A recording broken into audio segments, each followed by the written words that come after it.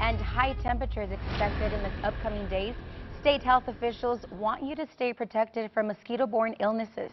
Health officials are urging residents to take all precautionary measures to keep mosquitoes away and prevent the Zika virus and other diseases. In 2018, there have been 3 Zika cases reported in the state. All have been travel-related. Health officials say the fight against mosquito-borne illnesses begins at home. Use deep repellent, deep product. Use clothing that you protect yourself, long sleeve, long pants when you're out in the evening.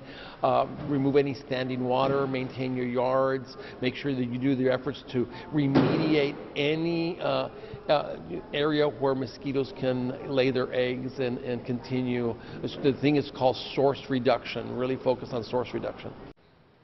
Since 2015, there have been a total of 381 Zika cases reported.